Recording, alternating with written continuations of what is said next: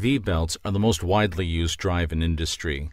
They are easy to install, require little maintenance, and operate in a wide variety of environments without needing lubrication.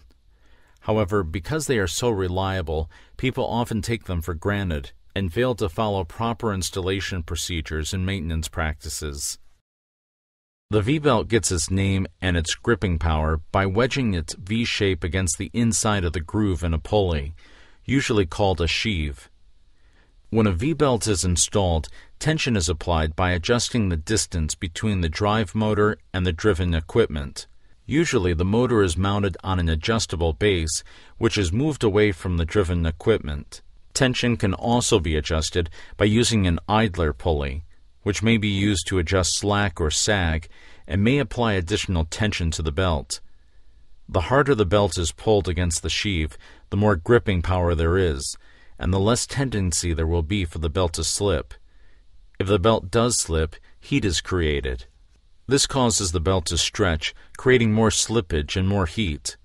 The cycle will continue until the belt burns up or turns over in the sheave. Improper belt tension is by far the most common cause of belt failure. The Goodyear RSM 2000 tension meter is one tool that can be utilized to achieve proper belt tension. You cannot gauge tension by slapping the belts or pushing on them by hand to feel for tension. In addition, to tension the condition of the sheaves and their alignment can also affect belt performance. If the sheaves have burrs or rough spots, the belt will be gouged and it will wear out faster. There are several companies that make simple sheave gauges that are a great way to check for wear. If the drive is misaligned, the load will not be distributed evenly across the belt. As a result, some parts of the belt may wear faster than others, and the belt will fail sooner than it should. There are several tools that can be used to align belt sheaves, such as the T-MEB by SKF.